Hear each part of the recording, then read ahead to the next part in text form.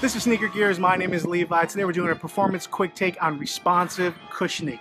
So what you're using responsive cushioning for is anytime you're doing sprints, faster runs, or you're trying to be the most explosive. So all that means is you have a solid, stable surface to run from.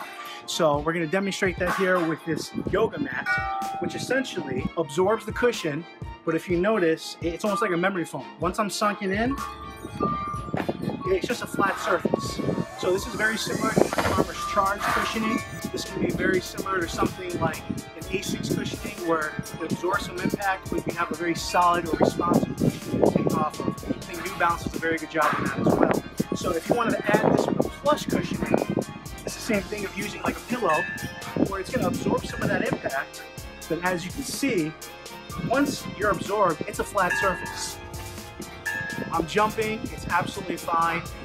These shoes do a great job on that. Just like a sprinter would take off from the blocks, you want that solid surface. That's what responsive cushioning is going to give you. Responsive cushioning is going to give you something that is a solid footing for you to take off and sprint.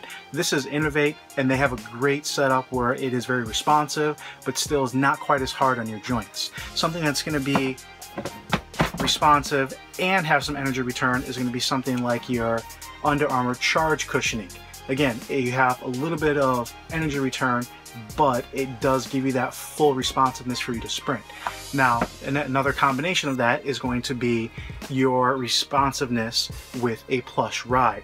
And I think Brooks does an amazing job with their DNA cushioning, where it is something that is plush, but it firms out in the bottom, which gives you that responsive push off.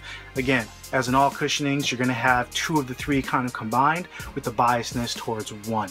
If you guys have any questions, please hit me up in the comments. Hopefully we help you guys in your future decision and or helping your customers out. This is Levi Sneaker Gears, and we'll come at you later.